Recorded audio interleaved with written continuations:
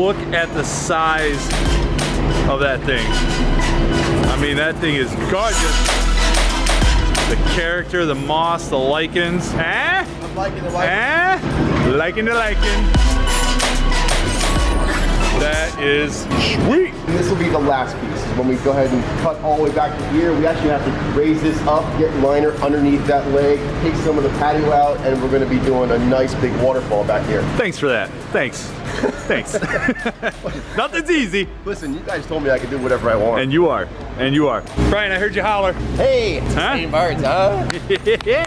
That's like your seal impression. No, seal impression. Kissed by a rose on a day.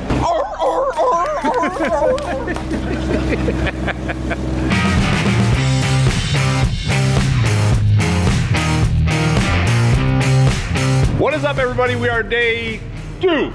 Well, 3 for you. 2.5. Well, yeah.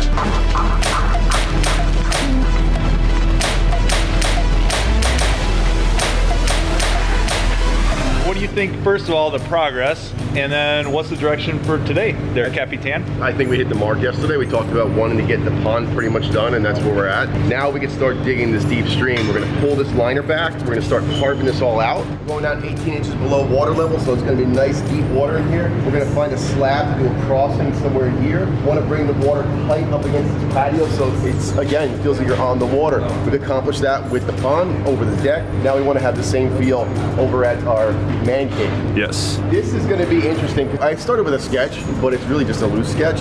This is going to be totally organic when we create this section here. We're going to bring a bunch of Aquascape pieces in and start fitting them together and see how they look and start cutting and carving and making it all kind of melt together as one feature. I'm excited to do that. And then this will be the last piece. When we go ahead and cut all the way back to here, we actually have to raise this up, get liner underneath that leg, take some of the patio out, and we're going to be doing a nice big waterfall back here. Thanks for that. Thanks. Thanks. Nothing's easy. Listen, you guys told me I could do whatever I want. And you are.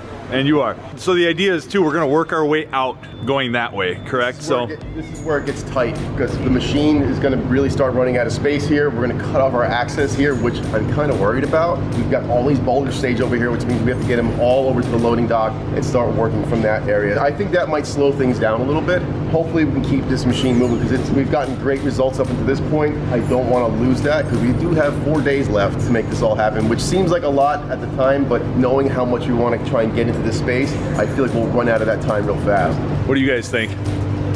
Okay, good. So one of the coolest things about this process is it's completely organic, and I love incorporating driftwood elements and things other than just rock into the water feature. So Jack just found a piece of big, huge stump that we harvested a few weeks back, and he's about to bring it in, and we're gonna try and work it. I'm gonna turn the camera on and show you this bad boy. All right, Jack.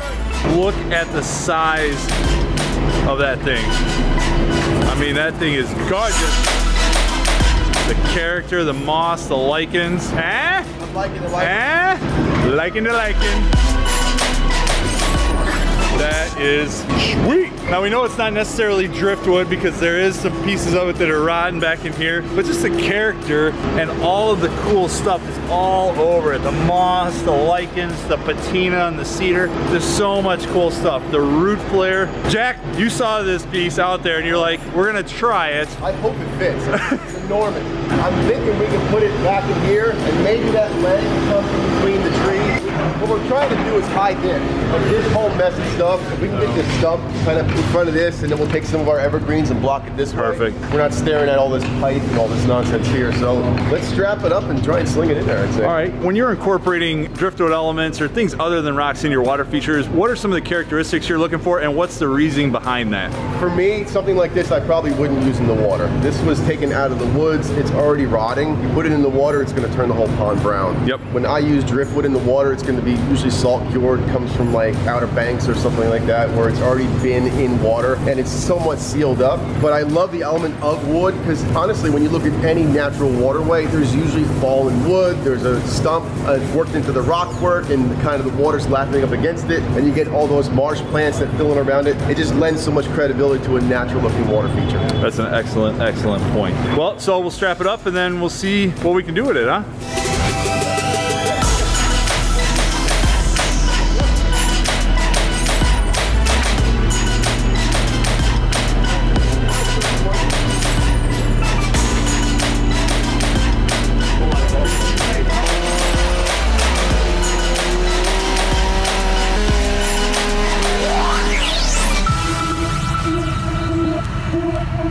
So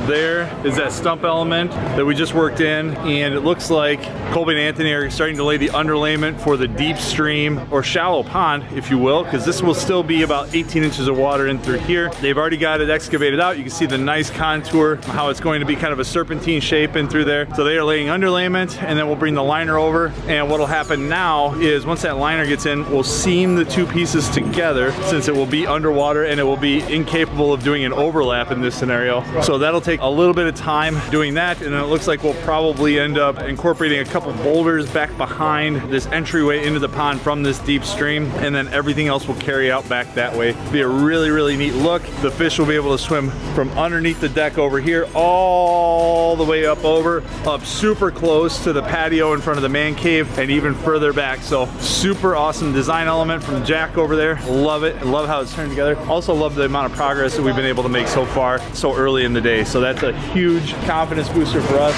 So we're gonna keep closing things out and keep rolling. So it's looking awesome, guys and girls out there, and I cannot wait to see this pond get rinsed down and start filling up as we start moving back behind us. So let's go.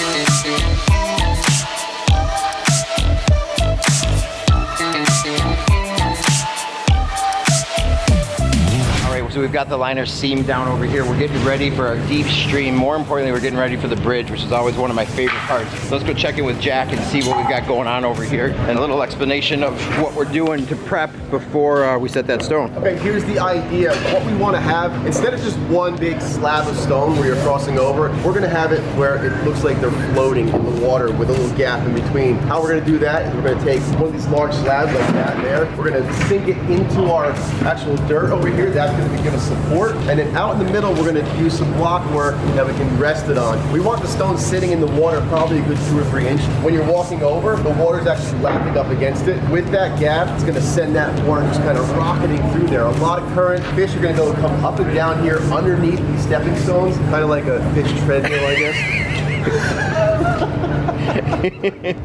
But this is going to be the centerpiece of this whole area, because this is the only way you can get from the house back to the man cave studio. So this is going to be an important part of the whole landscape element. And of course, if you look out the window, who doesn't want to go over the water? This is going to draw you right in and just enhance the whole experience. And what an awesome bridge, right? Yeah. Just a big slab of stone. So I think more often than not, both of us are on the same page. When we're explaining to a customer the idea of a bridge, very rarely are we thinking like the traditional big arced wooden bridge. That's what most people picture, like, oh, it's going to be a wooden bridge with like handrails on it. I personally hate them. Yeah. I don't think they look good. It's rare where you can make something like that look good. So when you have an element like this, and ideally, it's just going to be a component. It's not going to be something that sticks out like a sore thumb. That's where it's going to be great, having that stuff in the water and the big boulders lapping up against it. You see part of it as you look up the stream, but it's going to look like it makes sense because it's not sticking up out of the landscape, taking away from the whole effect. Yeah, and then on this, the bridge shouldn't be the focal point. The shed should be the focal point, the house, the pond, the waterfall, everything but the bridge. The bridge There's a lot of focal points. Yeah. Awesome. Brian, I heard you holler. Hey, huh? St. Bart's, huh? That was like your seal impression. No, seal impression. Kissed by a rose on a day. Ooh, I knew that's what you're talking baby.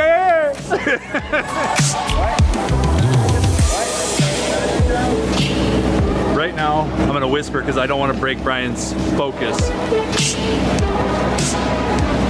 But he is attempting to set the first bridge stone in one try. This has almost never been done before. That's not true. Always gets done like that.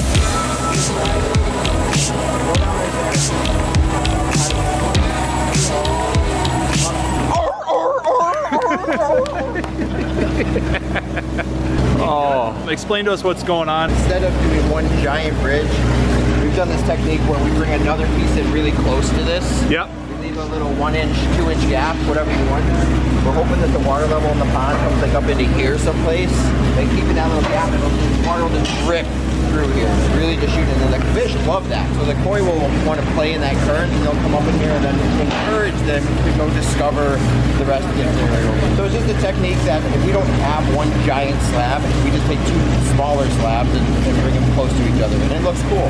Now our next obstacle, you can see how high the terrain is over here. Yep. So we usually get all of this kind of leveled out. We might even bring a steamer down into this. Down to the bridge then, you're saying. Gotcha. And then we've got Jack wants to design a fountain escape that kind of feeds in, almost a tributary that feeds in to this stream area here and then moves off. Cool. Because the waterfall that's starting off everything won't be visible from the house behind you, so the fountainscape was really... That waterfall is really primarily visible from the shed over here, the studio, and then this gives us something to look at over here. The bridge ties the two places together. What? Huh? Mm-hmm.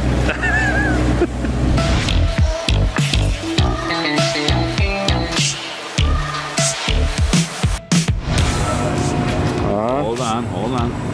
Oh, there it is. It's all about the details. Mm-hmm. I can't. I'm not panning over to him. Oh, we got another one over here. Oh boy. Yep. I'm not thinking the whole tree will be leafed out in 2 days. Maybe by March.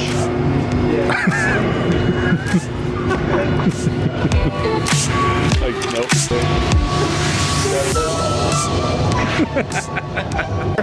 What'd you say? Chop, let's go!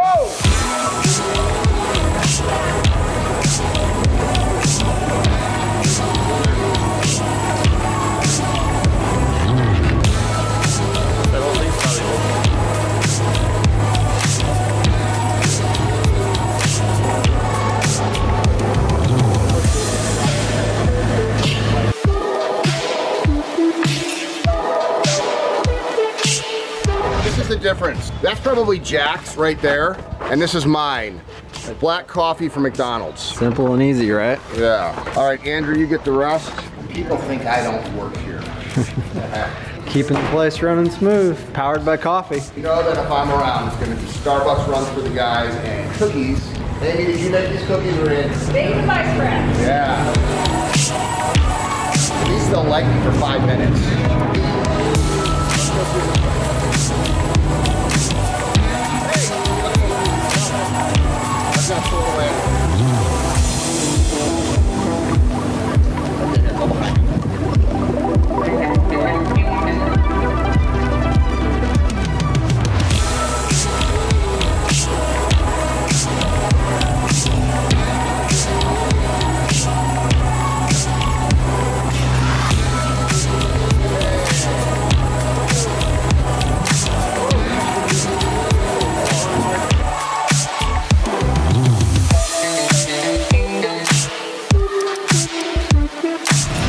Hey Hasbro. Always seems to be the issue. When you're trying to do something custom, you really have to think outside the box. We're going to be incorporating a lot of these stacked slate sphere pieces. We've got sections of urns, like a medium and large sections. We've got stacked slate walls.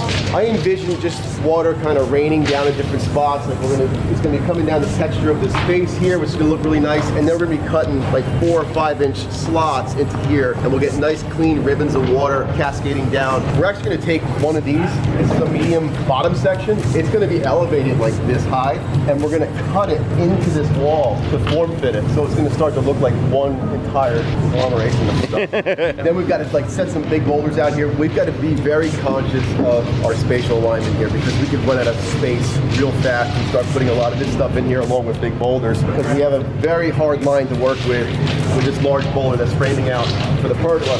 Then we want to come off of here with some manufactured wall block. We want a nice clean edge, pavers right on top, so it's going to be a nice clean look. It's going to be standing over here, seeing this beautiful soundscape on this side, and we're going to get a great visual from the house. It's time to get started with cutting things. The best part about this is I'm not paying for any of this stuff, so we can just hack it up. Yeah. Oops, give me another one.